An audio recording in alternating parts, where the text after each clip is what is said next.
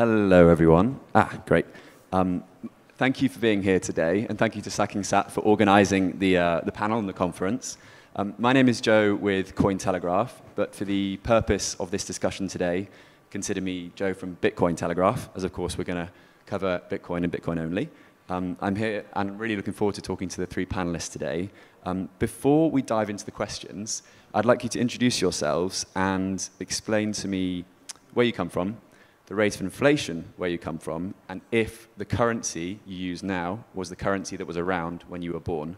For example, I know it's three things, it's a lot to take into account on a Friday afternoon. I'm Joe, I'm from the UK. The rate of inflation in the UK is 10.8%, double digits for the first time in 40 years, and the pound was in use when I was born. Do we have enough mics as well? Yeah, we're good. Okay.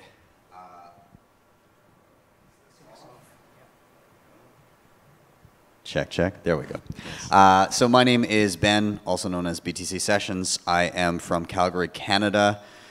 The rate of inflation there is, I didn't see the most recent, but somewhere in and around 8 and 9%, something like that. Highest in 40 years. It is the same currency that since I've been living there. So, yeah. Hello, my name is Carol. I'm from Brazil. Right now, the rate inflation is around 10.7%. And when I was born, it was Cruzeiro. Brazil already had a lot of currencies. And I have a lot of memories when I was trying to buy candies when I was a kid.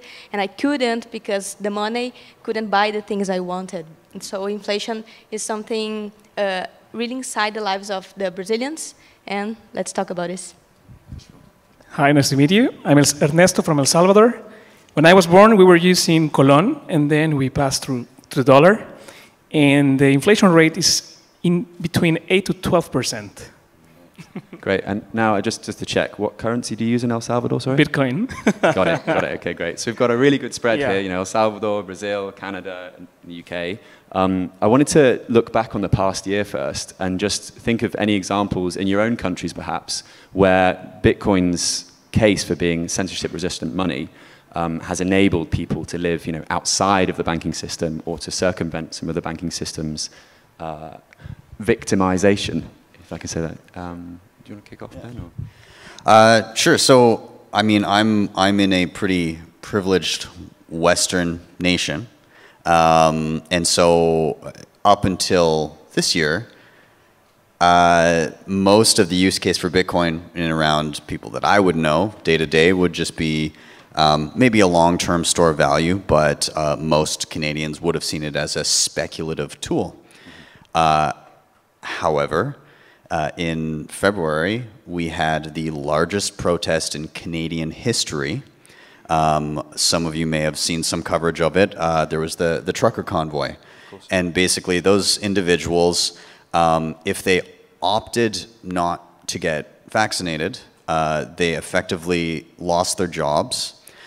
Same with any government worker would lose their jobs as well, a lot of different sectors. They also were not allowed to board a plane, train, boat, any type of international or domestic travel. You could not fly within your own country. And because our only land border is with the US, if you had lost your job and you did not want to be vaccinated, you could not even leave if you did not like that rule. So they started raising money for this protest. GoFundMe was shut down and the funds were seized. And this was dollars, right? Yes, yes, and this was in dollars. There was another platform, Give, Send, Go, that said they were not going to stop the money raised. But as soon as they went to withdraw that money to a Canadian bank, that was shut down. And then, on top of that, the government, rather than kind of discussing with the protesters, they opted to enable something called the Emergencies Act, which is a form of martial law that basically gave them the rights to do whatever the hell they wanted. And they used that to shut down the bank accounts of anybody that was helping organize the protest, or in some cases, people who just donated to the protest. And so I set up the page that enabled them to receive Bitcoin donations. and we received, in this time span of about 2 weeks, received over $1 million. And most of that was able to be delivered directly to individuals that were protesting in Ottawa. Some of the coverage said Bitcoin got frozen. It was requested to be frozen. What happened next? But most of it ended up in the hands of individual truckers. Near the end, there was about 20 to 30% that got stuck in a wallet momentarily, and unfortunately in that period of time, one of the organizers of the convoy had their home raided, all of their electronics taken, and so some of that is currently sitting in illegal escrow. But the use case for Bitcoin was, in the face of what was previously a legal protest deemed illegal after the fact, none of the donations that were done in fiat dollars got to their intended recipients, but Bitcoin, even with some missteps along the way, was the only source of funding that actually got where it was intended. And is that Emergencies Act still in place? No, it would have been. Okay. The Parliament voted, and Justin Trudeau basically buddied up with another political party and said that if they didn't vote yes, he would call another election. So everybody who was voting on it didn't want to lose their seats. Right. And so they all voted yes, and so he had a majority there. But then when it got to the Senate, who there was no threat of an impending election for them, they asked for the evidence that this act was needed. And it was pretty clear that they were going to require some actual evidence, and the next day Trudeau stopped the act. Okay, okay. Yeah. Wow. And this is in, developed country. Yeah, I was pretty astounded to see this happen. Yeah. I mean, sorry, would you like to, yeah, go ahead. Oh, I was handing it. Oh, okay, sorry. Yeah, it's tricky when there's the one mic. Carol, I was actually interested in how a person's nationality sort of shapes their acceptance or their readiness to understand and run with Bitcoin. In the UK where I'm from, or in France, sometimes it's quite a hard sell. And you mentioned that when you were born, there was a different currency. Brazil's gone through several currencies in the past 100 years. I don't actually know how many, but I'm sure you'll tell us. Are Brazilians more ready to accept and understand and learn about Bitcoin? I think yes. I will do an overview about the history of Brazil and the politics of money, and we already had 9 currencies. Now it's the 9th. And lucky number 9. Whoa. But it's the same film. The currency is devaluating. And from the 50s till the 90s, we had like 19 quadrillion% inflation. And they just cut at zeros. They do a new kind of note. They cut zeros from the notes, do a rebranding, and change the name. We had Cruzado, Cruzado Novo, Cruzado Real, a lot of currencies, different names, but the same film. Until around 91, when Real was created, the currency that is currently used in Brazil. But in the last 27 years, Real already devaluated 86%. So the same film. And before that, the President Collor, he confiscated the savings accounts of Brazilians because he wanted to control the crisis, control inflation, but stealing money. Until now, some of those Brazilians that had their savings accounts confiscated never get back the money. And now it's like a déjà vu, because Brazil is creating a CBDC called Real Digital that is going to have a blocking system. If there's any bank runs, they can avoid people to withdraw their money from the banks. It's like a built-in censorship tool.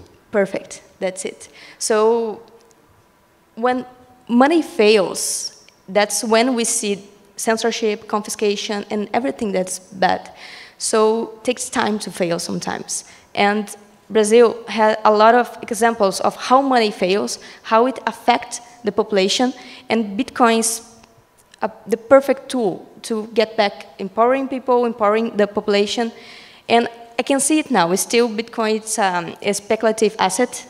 People want to do operations and trading, but some groups like Jericoacoara, like Area Bitcoin, we are starting a movement of how we can create a circular economy for people to use it as money to prevent this kind of censorship and the problems that fiat money has. I like to talk about the previous money, the currencies like Jurassic fiats.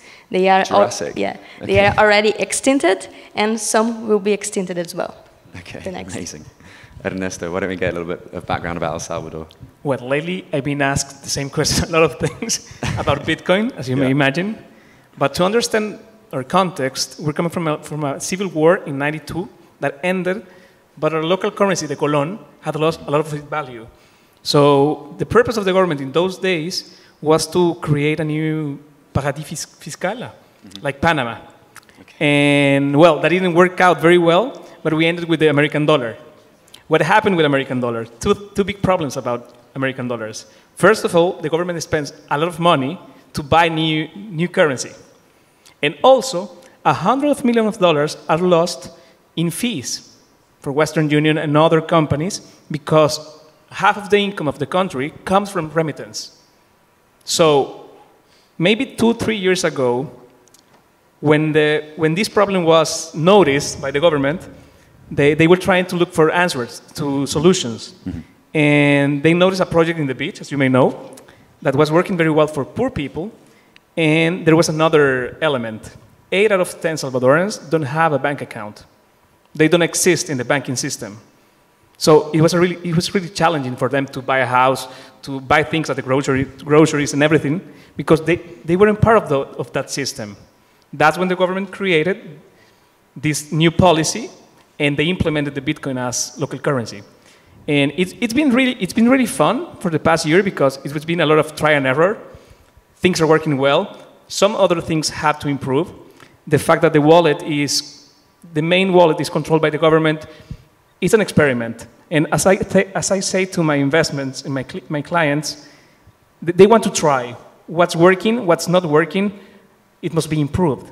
But it's been really fun to see people with no banking knowledge, no banking education, using Bitcoin on the streets, getting McDonald's, but while paying with Bitcoin. So it's been maybe 20 years of currency experience, banking experience in El Salvador, and I think we're right now in this position that makes us an experiment for the world, and that's 2022 for us. And I know this is, obviously we're very biased here, pro-Bitcoin on the stage here, but do you think that the El Salvador, Bitcoin experiment, do you think it's had any downsides so far in the context of, inflation or censorship? Well, actually, we all know people that have left the country to work in America to send money to their families in El Salvador. And when you listen from them that they were paying about 5 to 10% on fees, and now they're not paying that. They're sending that money, the whole amount, to their families in El Salvador, and you see people trying to invest. Invest in El Salvador wasn't part of the SEO on Google. Now it is. Wow. So just changing the fact that the word invest now exists, it's a game-changing experience. Is that a fact? That's amazing. It's a fact, yeah. Okay. Just goes to show, right? Putting Bitcoin there has really put El Salvador on the world map as well. I wanted to fly back to Brazil, if possible. As Carol, as I understand it, your YouTube channel recently went Bitcoin maxi. Yeah. As previously you were like a crypto YouTuber, now you're, woo, yeah, round of applause.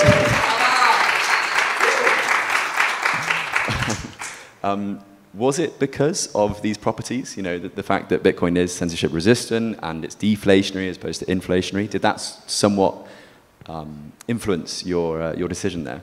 Totally. I think that our changing was the normal path of a lot of people, and the nice thing is that it was public, but it was the same process. We discovered the space, started big, accepting a lot of philosophies inside.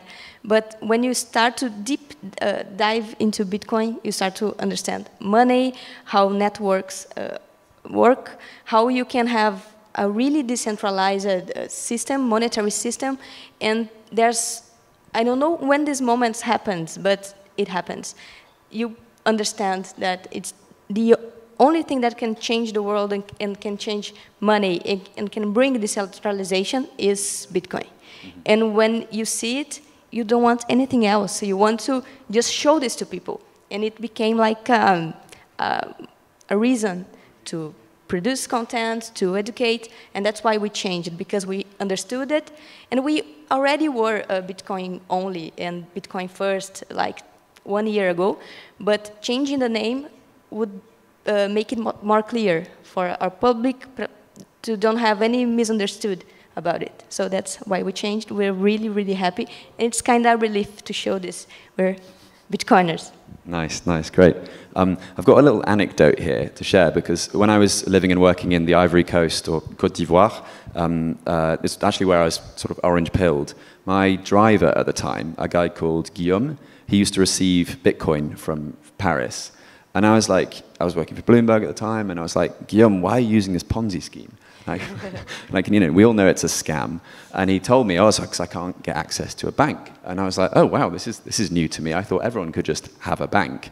And the reason why I'm sharing this story is because I want to know if the banking system, if it's targeted in its victimization of people around the world, or if it's just one of those things where the system is a little bit, you know, broken and struggles to, yeah, it's not a targeted thing. I don't know if anyone wants to jump in there. And I mean, it depends on the particular case. Like in my instance, when I'm talking about what happened this year in Canada, it was very much targeted. It was, hey, we are the government. We've deemed, again, the largest protest in Canadian history. And the narrative that was put out was that these people are other than. These people are a fringe minority of people with unacceptable views. I'm verbatim quoting my Prime Minister right now. And they would take a reel of one idiot flying an insensitive flag, and that's all that you saw on the news coverage.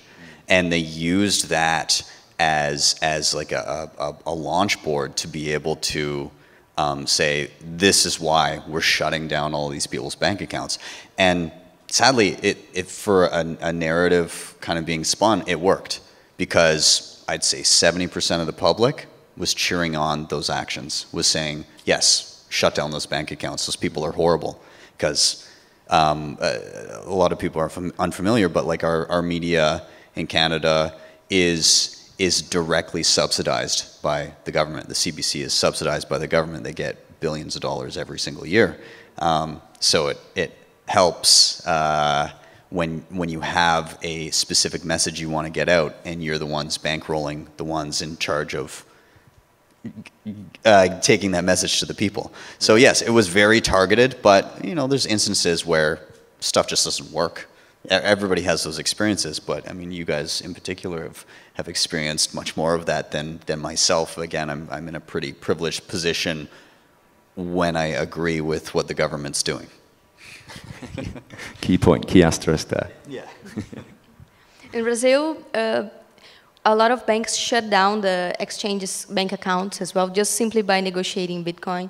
And peer-to-peer, people that negotiated peer-to-peer had their bank accounts closed.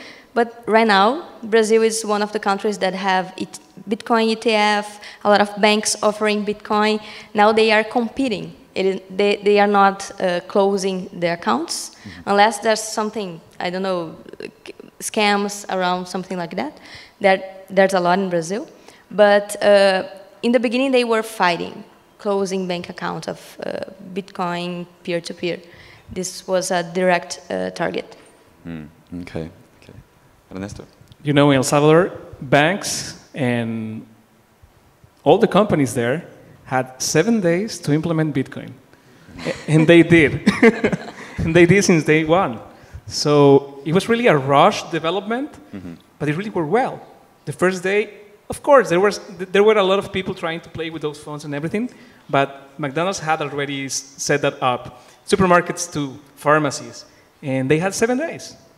So when you don't have the choice, you just do it. And it really worked well because, and I will say that, there's a lot of technicians, there's a lot of developers, there's a lot of people that know how to do it easier and very fast. And they just did. So by inference here, the heads of states around the world just need to give the order, and we've got worldwide adoption, right? It's a vision. Okay, great. You have to have the vision. So at the start, I asked about the rates of inflation. We had double-digit over here, and I guess, Ernesto, your inflation rate is technically, what, 3% because of the Bitcoin issuance rate? Is that fair to say? But you know that the central bank right now have 2 inflation rates, on Bitcoin, on US dollars. That's so weird. Yeah, okay. they have to implement that. It's the cohabitation. Okay, got it. And yes, you have 2 digits in the US dollars, and you have 3% on Bitcoin. I know which I'd rather. But in this inflationary environment that we're seeing all around the world, Bitcoin adoption is still lagging a little bit, and the price, of course, is way down in the, I don't know what it is, but 20-ish K. Why is that? And surely it should be flying right now. Surely we should be doing this in, I don't know, on a yacht somewhere. I mean... No offense, by the way, this is great. I mean, this is kind of the same old story that we've always seen, right? You stick around long enough, and you're sitting through these bear markets going, oh my God, look at all these incredible things being built, because this is the time when stuff is being built, because you're not distracted by staring at a price ticker all day. And so when everybody's got their heads down and they're building stuff, and you get together like this, you get to talk about it, but the world at large, nobody, like outside of people that have already been here, there's not a lot of new people that are watching stuff like this and understanding how much innovation is actually happening. It's in those bull markets that you kind of, I guess, you get the price that you deserve from what was built during the bear market, I suppose, and maybe sometimes you overshoot. I'd argue we undershot this time. But I think, again, you see the fruits of your labor later on. And so everybody in 2017 that was saying, oh, Bitcoin's never going to scale. I mean, I've got my podcast, people pay per minute with microtransactions, fractions of a penny. Shout out to Fountain. Yes, shout out to Fountain. And so I can see microtransactions coming into my Lightning node from here that is running back in Canada. And by all accounts of everybody in 2017, that should not be possible. And so I think we see what appears on the outside looking in to be these bursts of innovation, but it's actually hard work through these downturns where everybody's actually, again, heads to the ground. They're working and building out systems, and to everybody else, a few years from now, you'll see the headlines again. Oh my God, Bitcoin's back. We thought it died again and again and again, and it's always going to be a surprise unless people stick around and they see what happens when the whole world isn't currently watching. Yeah, for sure, for sure. I think this moment is really peculiar because in 2019 or 18, the price was low, there was little interest, but now I see news about Bitcoin acceptance, new places accepting Lightning as well. So I think that at each cycle, more people will get interested, not just by the number go up, but for the what Bitcoin solves is money, is how to have a better life, is an asset, or you can have more freedom. All of these aspects are Bitcoin, and in the bear market, they get stronger and stronger because that's when Bitcoin is attacked for energy, for all the things, the FUD that we hear. And I think this is a time when we concentrate the strength for build, for creating new kind of models to explain the Bitcoin movements. So I think this is natural, like to breathe. You expand, and you exhale. So I guess it's like a Bitcoin meditation. We need to exhale. We need to extirpate the food and the bad things that people create during the bull cycle. I love this way of framing a bear market. You know, this is the Zen time. We're all exhaling. Yeah. Okay. Just let it pass. Well, value varies. Value is never fixed. And if value is fixed, there's a problem. Fluctuation is just a normal and regular thing in every single thing in the world. That's why we have summer, we have winter. Things need to move. And it all depends when you jump in the wave. It's all about timing. When you buy a new house, you trust in your future. You trust in the fact that you will be working and making some money to pay for that house. And if of course you can ask, what if? Yeah, but there's a lot of what if in the world. And that's the fact of living. When you live and you jump in the right wave in the right time, now when the wave is big and you have it in 10 meters from you, it's evident. But that will happen in a few months or years. We don't know. And it would be really boring if we already knew when it was going to happen. There's no fun of knowing. There's fun in playing the game. It's in the long run. Okay. I want to flip this question on its head a bit, and I want to work out if Bitcoin victimizes or discriminates. You know, are there any ways in which the currency could be perceived to be, you know, a tool for not exactly censorship, but you know, it cuts people out? So I'm going to refer to a quote from a guy I really like. And by the way, his book has been translated to French, and it's sitting out a Canadian named Jeff Booth. Oh. And he visited El Salvador, and he spoke to a lot of Bitcoin critics, and he was asked, after explaining it to some of the critics, and they kind of started to turn around and say, okay, well, we see how this could be useful, but tell us, what's the worst thing about Bitcoin? And so he thought for a moment, and then he ended up something along the lines of, the worst thing about Bitcoin is that you have to be okay with the fact that not only can your enemies use it, but your enemies using it makes it stronger and better for you.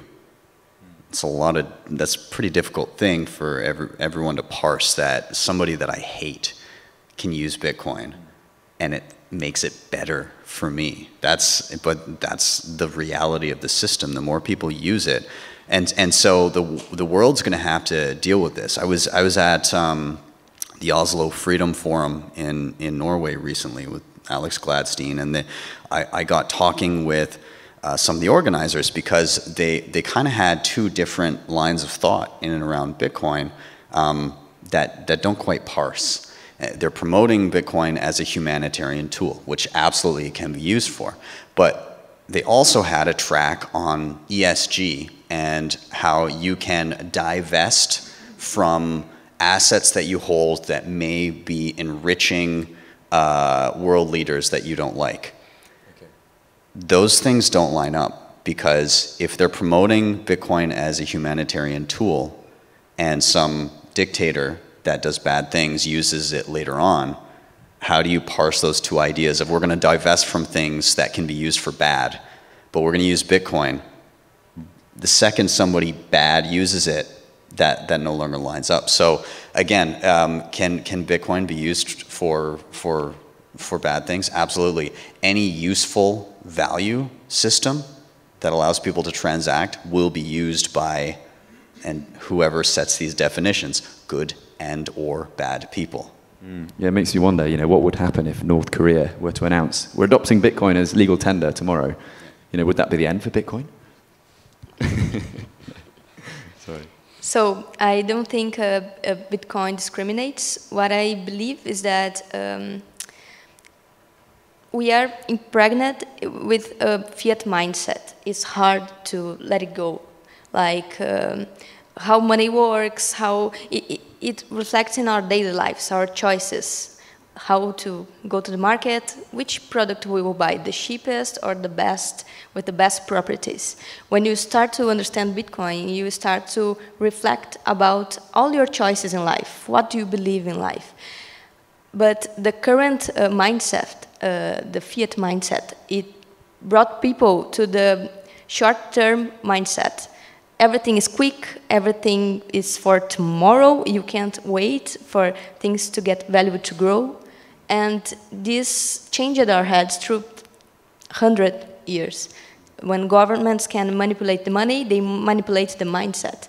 So for me, fiat discriminates. Bitcoin don't discriminate. Anybody can access this, this network through an app, but it's hard to understand, it's hard to invert your mindset, and this is the big challenge for us, for educators, to help people to see what Bitcoin is, how you can achieve it, how you can use it, how you can survive with Bitcoin in a inflationary environment. So this is not a discrimination, but this is a challenge for us. And this is the biggest difficulty also in Brazil. Even through inflation, people still are more trustful in fiat and in banking accounts and economists, Canadian economists, you know? Yeah, go. Yeah. I just wanted to add one other thing in terms of things that, in what you're saying, a fiat mindset could be construed as a negative. Bitcoin is a cruel but effective teacher. And what I mean by that is when you make a mistake, there's no undo button. So if you know, we've been babysat for so long by the fiat system. And that gives us this sense of comfort. You know, whatever I do wrong, whatever, it'll be fine. I'll get reimbursed. You know why you can get reimbursed, right? Because there's no money printer go burr. They can just, when the mistakes pile up too much, they can bail out the entity that holds your money. But the cost of that is the depreciation of your purchasing power over time, and everything that decays society that comes along with it. Bitcoin does not have that backstop, and because of it, it necessitates personal responsibility. And that's something that people are going to have to come to terms with.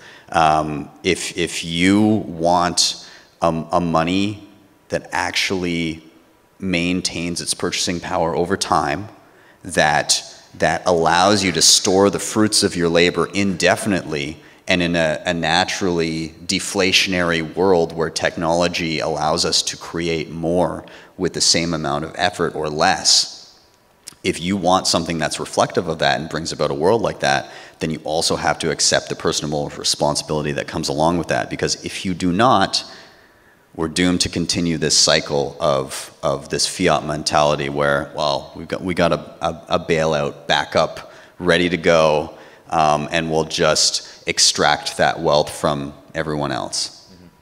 Just off the back of that, I just wanted to get a show of hands in here. Has anyone done anything with Bitcoin where they've been like, oh no, I've sent it to the wrong address, or I've made a mistake?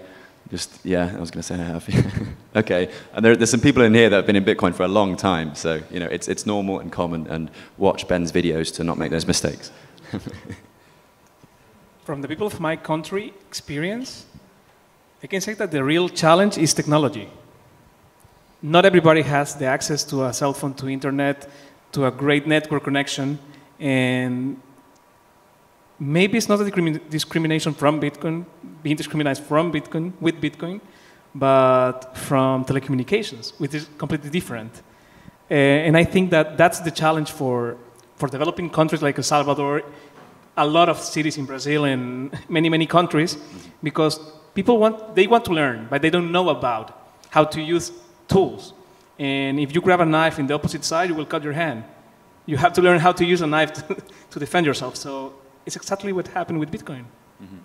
Yeah, just to follow up to that as well. I mean, what happens if you're in a country where you grow up and you're illiterate, or you don't have access to a mobile phone? Does that not mean that you're automatically discriminated from using Bitcoin? Cash you can use, right? Because you can recognize the symbols. I'm generally curious to see if anyone has a sort of an answer for that. I mean, that precludes them from using a banking application as well, right? True, yeah. But So, isn't, you know, you're pretty much... in this hyper-Bitcoinized world where there are no banks, you know, how are these people going to use Bitcoin? Example would be perhaps, I mean, you can already get tap cards, things like that. You know, it's being illiterate is definitely a major, you know, roadblock in the way of dealing with society as a whole, right? So, you know, do people then create solutions and applications that are you know, they have applications for people that are blind? So, will the market create solutions for maybe somebody who's illiterate? And that's perhaps. I think so, yeah. I think that, you know, emojis as well, that sort of thing. Like WhatsApp's penetration around the world was very low, you know, 3 or 4 years ago, and then suddenly voice notes became a thing, emojis became a thing, GIFs became a thing, and suddenly people that can't read or write are able to interact with people around the world without realizing that they're, you know, technically typing. Yeah, I think a great example is in Africa. They are creating a system where you can send Bitcoin through an SMS. So this is a way you don't have to have a smartphone, but a cell phone, it's more common, a cheap cell phone. So you can exchange Bitcoin like a message. So this is a good way to scale in developing countries and where people don't have access to smartphones and apps and Lightning apps, for example, but through other technologies like telecommunications, they can exchange Bitcoin. Maybe this is a way it will scale. Yeah. I'm really excited about Machankura, the South African, it's a great startup. Basically, you can send Bitcoin like a text. So those that previously didn't have internet connections would now be able to transact with Bitcoin. So again, it's these sort of tools for empowerment and inclusivity. What would you do if tomorrow you wake up in Canada and Trudeau says Bitcoin's banned? Or, you know, you wake up tomorrow and Bolsonaro's like, oh, we're not having Bitcoin here. I guess, Ernesto, this question doesn't really apply to you. That wouldn't happen anytime soon. So I don't live right next to a body of water, but I probably immediately go boating. Good. We'll see about that. Yeah, I mean, that's a tough question. Obviously, I'm a tad screwed because I'm pretty public. But that's when you start, I mean, I'm already kind of a little bit in the back of my head shopping jurisdictions, looking at secondary passports. I think that's something a lot of Bitcoiners lean towards, looking at the idea of various jurisdictions where it's this, those that haven't read The Sovereign Individual, it's an excellent book worth looking into, but there's a thesis that over time, with the advent of the internet and then eventually digital money, that people become sovereign individuals where you effectively shop your jurisdiction, and jurisdictions are forced to, rather than treat the constituents as employees, treat them as customers and advertise, what am I getting for my tax money, and draw people in. And I think with the advent, again, of Bitcoin, that can and will be something that we see come to pass over the coming decades. So I guess my answer is immediately, I don't know, but then you start looking for places that are most friendly, and you become that sovereign individual. See you in El Salvador. Agree with Ben. I will be a neighbor to Ernesto. I would move to El Salvador. There's a phrase, I think that it's from the sovereign individual, that's like, vote with your feet. Go where treats you the best. So I would be really angry, and I would say, I will no longer live here because they don't approve this philosophy. They will keep extracting the value from the population. I don't want to keep here. I would go to live in El Salvador maybe, or other places that are friendly as well. It may sound funny, but I have a few clients who just bought their homes in El Salvador, just in case. Yeah. Wow. Okay. Just in case. And it's happening. Yeah, it goes to show, right? Okay. And we're coming to the last 5 minutes now. I wanted to look at we've looked at the victims of the banking system around the world. Who are the beneficiaries of the banking system around the world? You know, who benefits from this inflation and this censorship? The cantilenaires, I guess this and is who's that?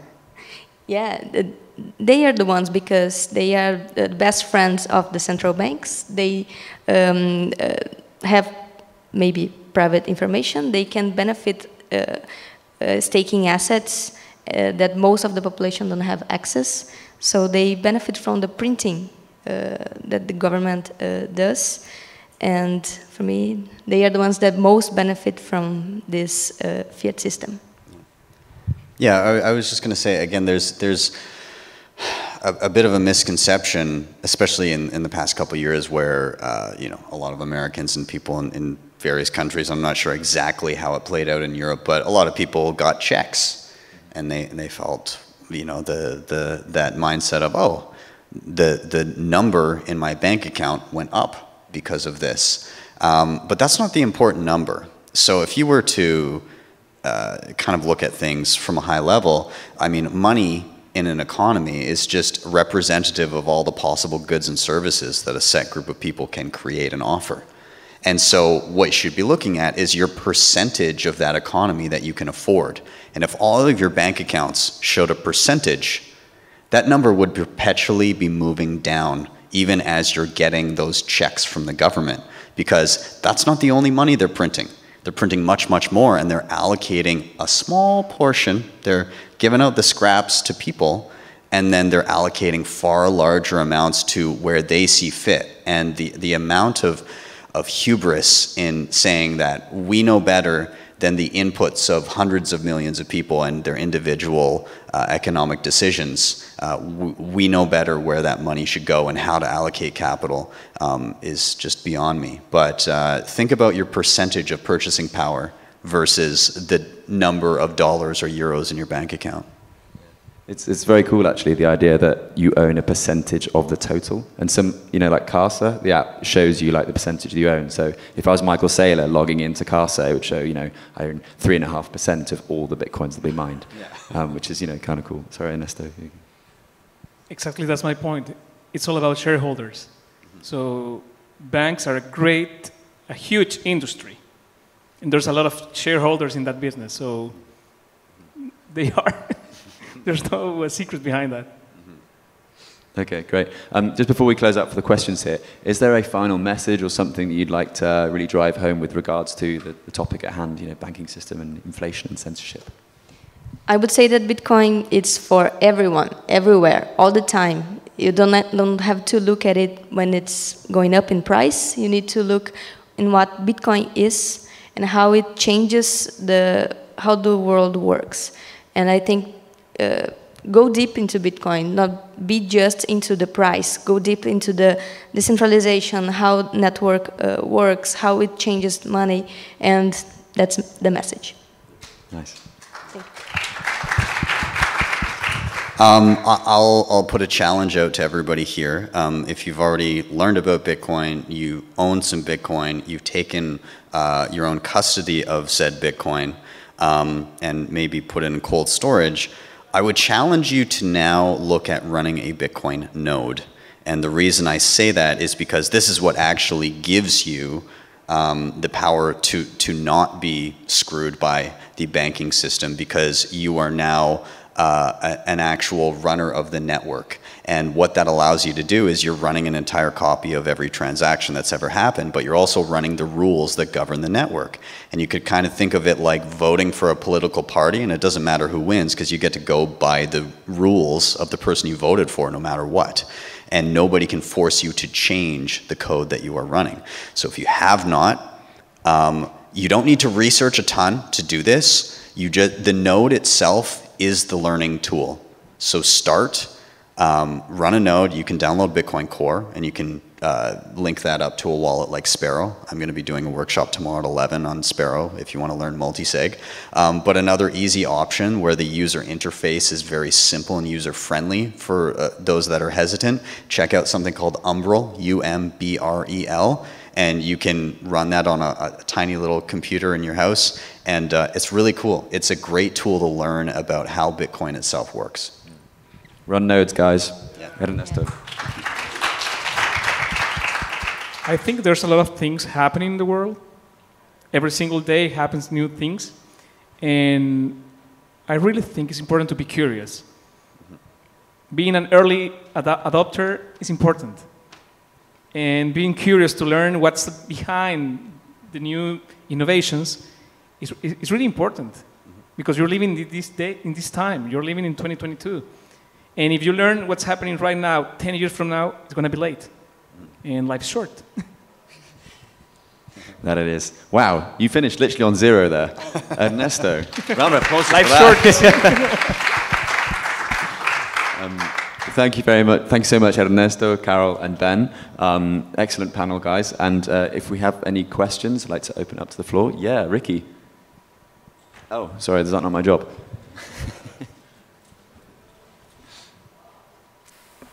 Thank you, guys. I have a question for Ernesto. Ernesto, I'm really following closely what you guys are doing in El Salvador. Is historical.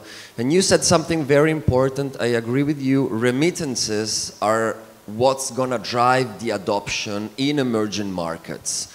According to a report from the Central Banking of El Salvador reported on the newspaper, in the past year, $3 billion have been sent from people, Salvadorian, living and working abroad to El Salvador. But according to the same report, only 52 millions were sent using the Chivo, via Chivo app. That makes less than 2%. Can you confirm those data? And if that is true, what am I missing? What is not working yet? Why Salvadorians are not jumping on this great opportunity yet? That's a great and a very deep question from you. And it's money, politics, and society. The main issue in El Salvador when Bitcoin arrived was that it was implemented by the government. And as you were talking about that, people choose a government, but there's a lot of people that don't like the government in place. I think it's very relative to judge a government by the look the president in what he's wearing, what's the way he speaks. But the way that Bitcoin was implemented in El Salvador, it was very political. So there was a huge amount of the population that didn't want to use the wallet created by the government. And there's also a second reason, that the wallet that the government created, it was created so fast that it wasn't reliable. So of course, when Bitcoin was launched, we all were using and trying the app, and it was really sad that at that time, Chivo wallet wasn't working very well. So all my friends, the people that were using Bitcoin on Strike, Moon, and every other wallet, and it was working. So what happened in 1 week? For 7 days, business were showing like, we don't accept Chivo wallet. Please don't use Chivo wallet. And then the government tried to fix the wallet. It started working a little bit better. And in those days, there was a lot of tourists in El Salvador trying to pay with Bitcoin. There was even Jonathan, Joss, and from Second Sat. And they were having fun about that. Because it was like, okay, what's not working well? People won't trust a wallet if you don't get to send and receive the money. And I remember we were at the restaurant, and they tried to pay with Lightning, and the restaurant was receiving with Chivo. And we had to wait for 2 hours because the money wasn't getting there. So there was a lot of technical problems linked to the wallet created by the government that made it hard to people to understand how to use it. I cannot confirm the right amount of remittance sent with Chivo wallet, but I can say that people, they are curious about not paying the fees they pay with Western Union and other companies. And the amount of money being received in El Salvador in Bitcoin, it's growing a lot. I told my family about that. It's really fun because we were expecting people that receive remittance to be using more Bitcoin. But actually, it's investors that are coming more to buy homes, build new homes. And the real challenge is being to how to get the fiat from the Bitcoin sent by investors.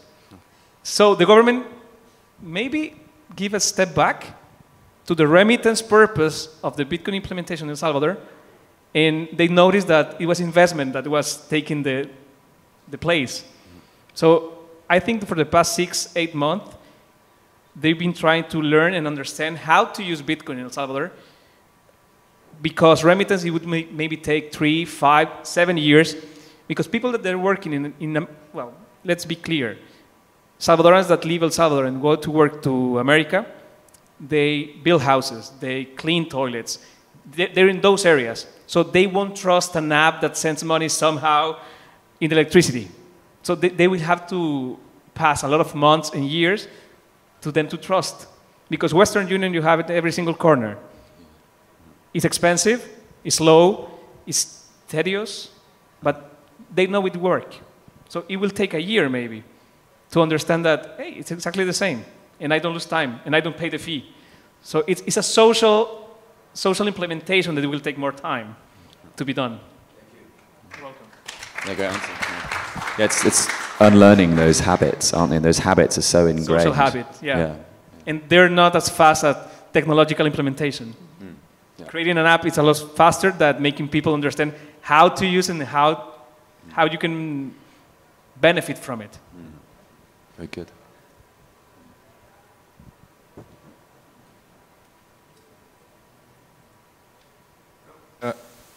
Here in France, the narrative is Bitcoin is bad, but blockchain is awesome, Web3 is the future, and metaverse is what we need to invest in.